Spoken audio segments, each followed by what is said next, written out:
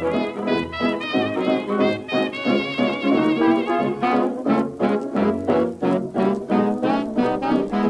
what's up there guys, it's Immersive Gamer 83 and thank you very much for stopping by. I do apologise, it's been a long time since I've been able to jump in and make some videos.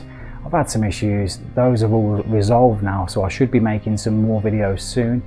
And without further ado, today I want to talk about asset creation for video games. So making game objects, textures, and being able to import them into your own software, but actually creating the assets in VR.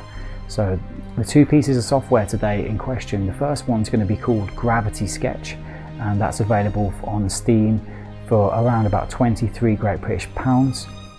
There is a higher tier model with a subscription base as well. This sells itself as a professional grade software. That's not what I'm looking at today.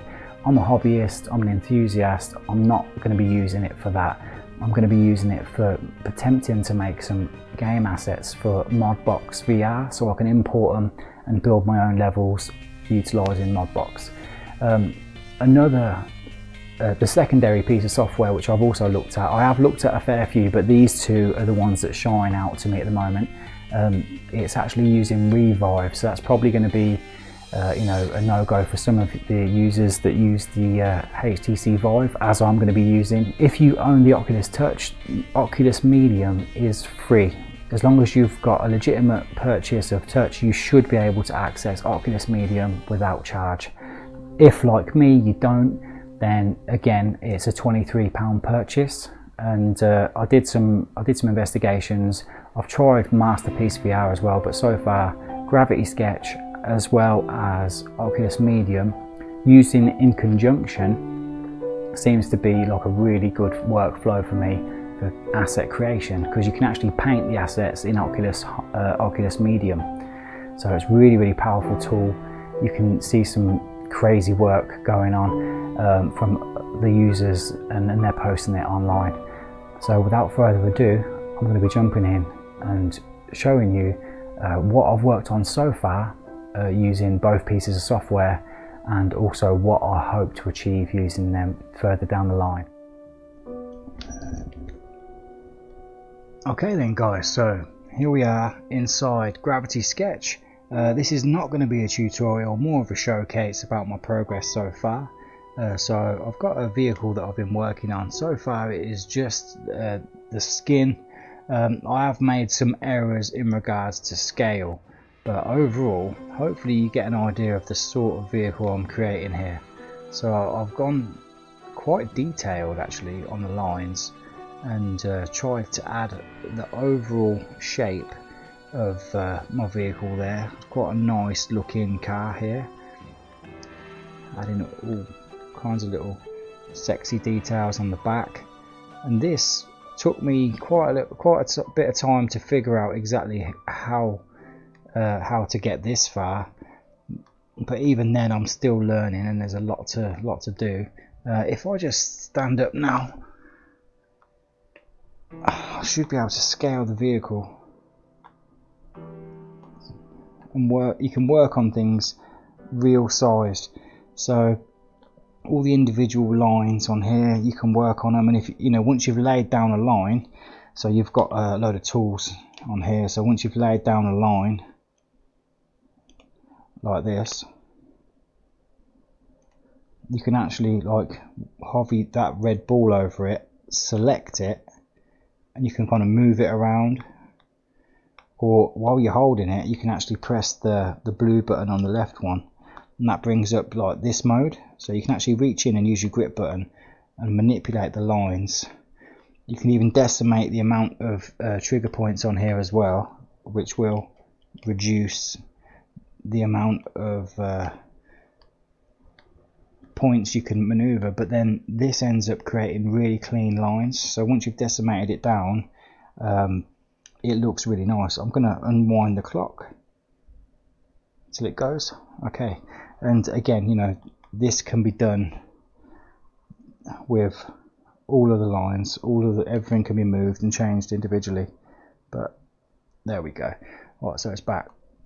So the actual scale of it is really nice. So once you're creating on this sort of level, and you can see how big the car's actually going to be. So this is the window, this is where the roof starts. Put my arm on the side here. This is really nice. You can kind of get a sense of how big it's going to be. So if we slam it to the deck, slam it right down.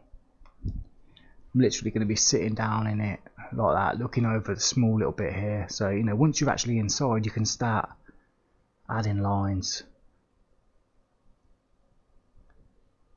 and working out the internals about what's going to be where. And you can start off rough,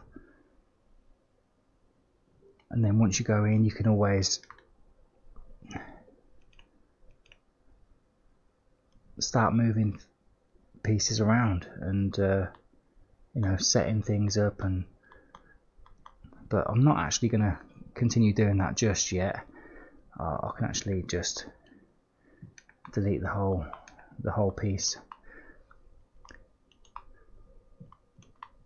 and I'm going to work on that not on this video. There's an actual skinning tool. This is super impressive and probably one of the best features about this whole thing. Right, so this skinning tool requires 2 hands to actually action it. I'm going to change the color to something easy to differentiate between. There we go. All right, perfect. So now everything's lined up. We spent a bit of time getting the meshes working. I think I've just done something to that, so I'm not going to save it. Yeah, I really have.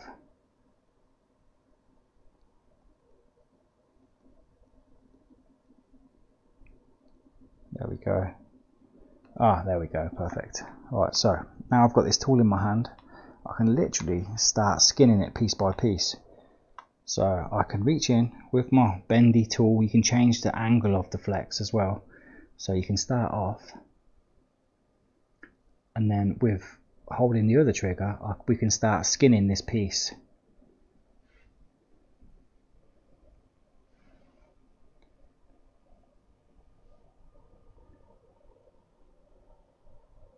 Boom, like that. So you can skin it.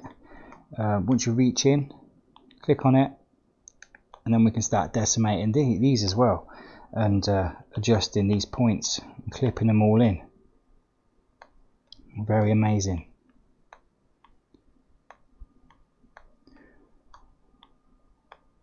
One piece here just so you get the idea of how detailed you can go. Even though I'm working on a tiny scale, you can really get right in there, and it's so satisfying.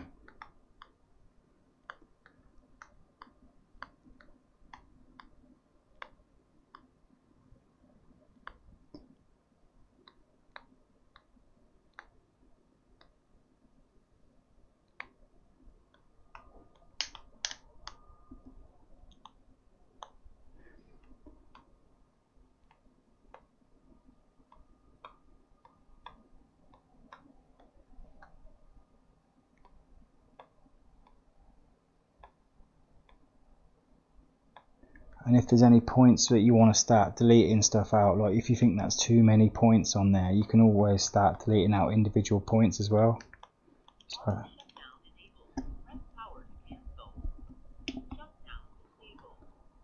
So this is pretty crazy.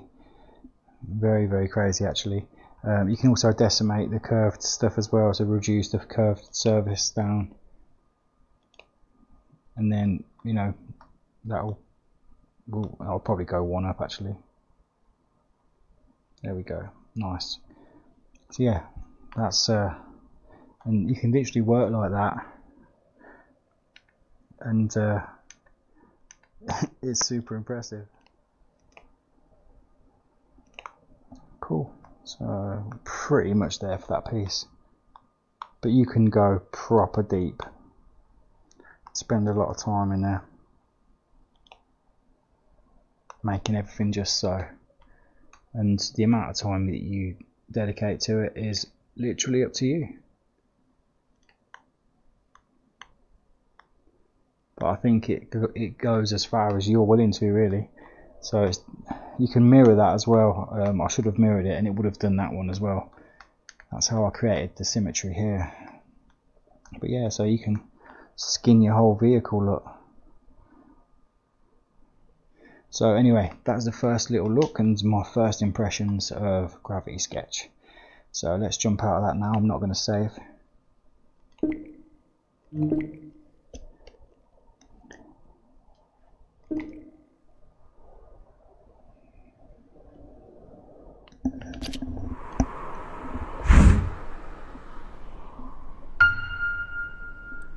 Okay, so as you just saw there, we are in medium, and this is a completely different kettle of fish. It actually works very well. These are Oculus Touch controllers there. However, as I stated earlier, I am still using the HTC Vive controllers, and with this you can use it to create anything really. It's more I think it's better for actually using as like a clay surface, so using the grips you can bring it down. This is not a tutorial, by the way, but I'm just highlighting what's possible.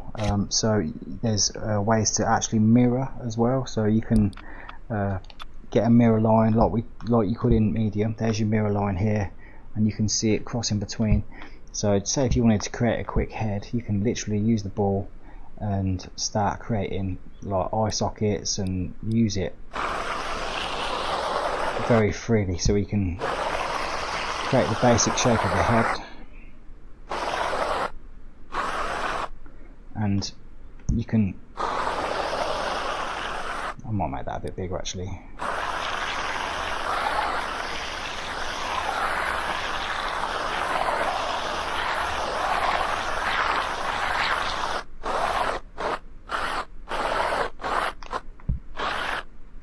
And get the jawline going on.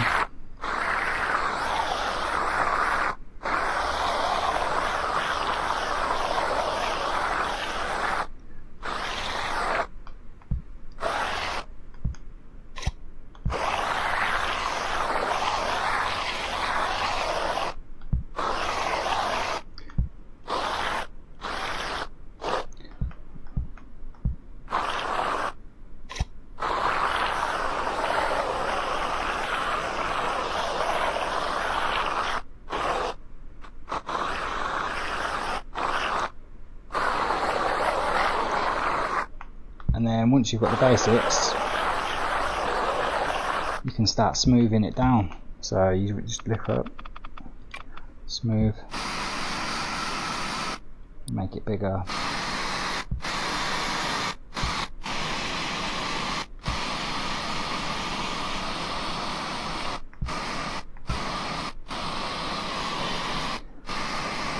But I'm not going to go into all of that. What I'm going to do though, what I will do, is show you what I've created so far just by using these same techniques. Also, another interesting feature about this is kit bashing. If you've never heard of kit bashing before, very interesting. I'll talk about that momentarily.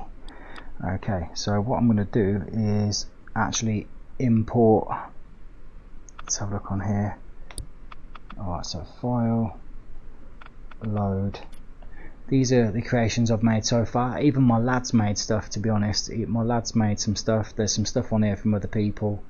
So my boy made this. This was the first thing that I did. Look, first try. We'll load that up. Okay.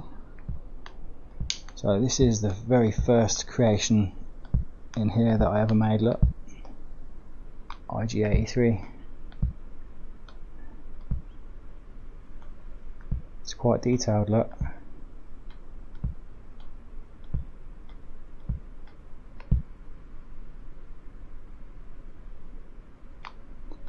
Almost caricature-esque. But there's different stamps you can use as well, so it's not just clay, like it's not just clay. You can actually go and choose stamps. So in stamps there's a whole host of different things. There's some mechanical stamps, there's houseware, and you can just import stuff and piece it together. So say you want to go mechanical, there's a lot of these that I've actually imported as custom stamps. So let's have a look at this one. So yeah, that's one that I've imported myself, same as that one. And if I click on that, I can literally use these pieces, make sure I put it on single. I can literally import custom OBJ and FBX files, and it's very simple to do that as well. And you can do kit bashing, so you could make a crazy looking robot out of it all, you know, and piece it together. That's pretty much what kit bashing is. Or make a motorbike out of it, or you know, there's a whole host of different things you can do, and it's relatively easy actually. So if we click on this, you've got mechanical, so edit this stamp collection, and then you can add new stamps. So on mine, you know, I went through and I downloaded a whole pack of hard surface models, pretty interesting, like. So where are we? Oculus files, Oculus medium, custom assets, individual objects, right, mechanical. So I made these, and I've converted these in Blender into individuals. Like the packs come as one big file, but I've individually gone in, and you can kind of see them there, and they're hard surface. So yeah, I can import any of them. So we'll say that one. And if I want that, I can just click on that and import it, and there it is. So yeah, very, very good. It's one of the great features. I'm going to load some of the other things as well. I wanted to show you something that I've worked on. This one's I've actually made an attempt. Where is it? Oh, there we go, lava steps. Okay, right, so this is some lava steps that I was just working on. I've kind of just threw it together. It's quite organic shapes. I've made it like an old sort of, you know, just literally some old steps where they've got cracks in, and I've added lava in there. I've just by changing the material values to emissive. So this is kind of like a glowy material, and then, you know, literally once you're in there, it kind of looks like this material. You can paint it up, and you can, you know, choose the colour of your paints down here, change it to whatever you want, make it fatter. Also, once you're in the paint tool, you can change the strength down as well, and the strength down, and you can go really gently. It's quite a powerful tool actually, you know, for gradual. Or if you press it's all trigger sensitive as well, so if you press it down harder, it goes harder, but if you just do it a little bit, you can gradually get in there. Swipe it across, get rid of it.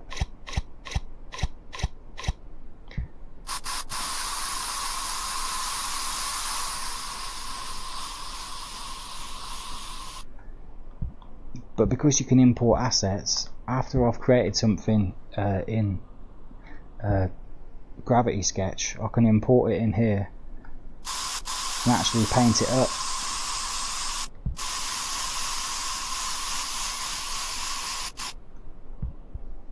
Thought that looked pretty cool though, actually. I can imagine like a little dude on there. You know, you can change the lighting as well. I've not really worked out too much about it so far. I think it's on here. Was it lighting? Yeah. So shadow maps enabled as well, so you can see shadows and that. And you can also add a light, and you can move it around, I think, as well. So where are we? There we go. So we can have a different light source. You can change the colour of the light source as well. I don't really know how to do that yet, but you know, it's pretty cool. Have it all lit up how you want it, and that inspect certain aspects of your build. You can change the skylights as well. Let's have a look on here. So point, you can make the radius different on the light, change the brightness of the light, set the colour on the light, so you can make it like you know, sunset or whatever. And then, oh no, there we go, that's the one. So there's the sunset going on, sunset light. You can change the sky as well, so let's have a look on here. I can't remember how to do it, but it's in here somewhere. You get the idea anyway. There's a lot to know, there's a lot to learn, and just by playing around with it you can actually throw together something that's alright in quite a short amount of time. We'll go back in here and put this up.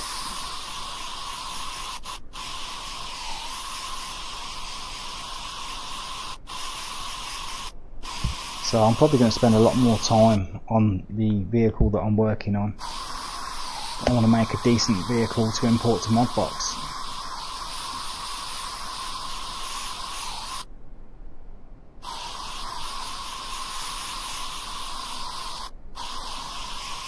These on a separate layer, so even if I spray it over that, I shouldn't be able to draw on it yet because I have to do that on a different layer. There we go, look.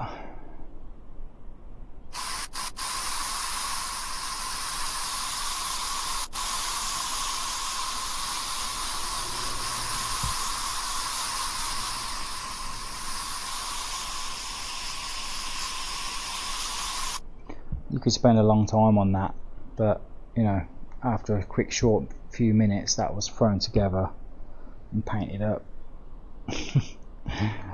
And then I could import that into a game, you know, and it's took me what, a few minutes.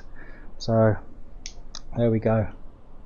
So I suppose my final thoughts about this is using both in conjunction for me is going to be really powerful, and it gives me an accessible way to actually get in there and do some creation, you know, and literally start making things that I can import into Modbox, and then I can make my own levels look exactly how I want, and then play, you know, create game types and levels and games and everything based on what I can imagine. And are they good enough to be professional assets? Well, Oculus Medium was actually used to help prototype Archangel, as well as used to prototype Gunheart, and these games were, you know, the workflow was put together inside here. I mean, you know, I can scale this bigger, massive. Now look, imagine, you know, the scale of that. I'm standing inside VR now, and I've got to go up there, and then maybe there's a castle through the tunnel or something like that, you know, and I've got to watch out and watch my step because I don't want to fall in the lava, you know. Hopefully you found this video informative. I'm not trying to, you know, promote any of these. This is not a paid video. This is just my opinions, and you know, your opinion and your mileage may vary. So hopefully you enjoyed this video. It's been good to jump back in, and hopefully I'll be pumping out some more of these soon and creating some more assets for you to, you know, have a look at, and you can always let me know what you think. It also raises the question whether software that's available to utilise in VR like this is going to be accessible enough for people like me who don't really understand Maya or ZBrush, or some people call it ZBrush. I don't know what the right name is for it. And you know, that seems very a complicated way. It doesn't really seem intuitive for me, but you know, I know it's a very high grade tool that people use. But this seems very accessible. You're using your hands, you in real time and space, you're shaping, and it's pretty powerful. It's pretty powerful. I mean, if you check out these, all created in Gravity Sketch, pretty impressive. They've imported it into another engine to show you what it looks like in game, and then also, you know, this one was created in Oculus Medium, and they're completely used in virtual reality. Very exciting to see where the future goes, and whether people like me could get into asset creation. Okay, so that was a look at Gravity Sketch as well as Oculus Medium and the potential uses for both applications. I hope you found this interesting. I hope you found this informative.